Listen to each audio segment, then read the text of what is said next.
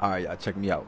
Here we got the top 5 best live performers. Let's go. Starting the list at number 5, we got Tekashi 69. Now, aside from all the antics off stage, when he's on stage, his presence is known.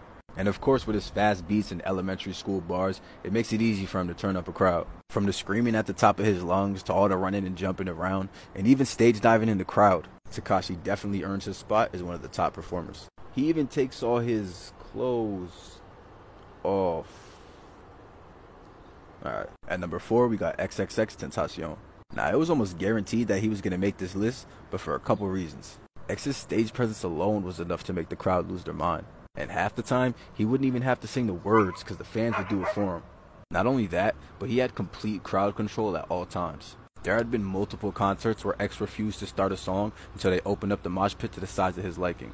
And if that didn't do it, his new style of extorted 808s was enough to turn up any crowd. At spot number 3, we got A$AP Rocky. If it's one thing you need to know, is that A$AP concerts are legendary. One of the biggest concerts of the year for A$AP Mob is Yams Day, and A$AP goes all out. Whether he's in the front, holding girls' hands and getting bras thrown at him, or even in the mosh pit with the crowd. Whether he's on stage by himself, or has the whole mob with him, when A$AP performs, you're in for a show. Coming in at number 2, we got no other than DMX. Rest in peace. Not only is his music timeless, but to this day, there is nothing like a DMX concert.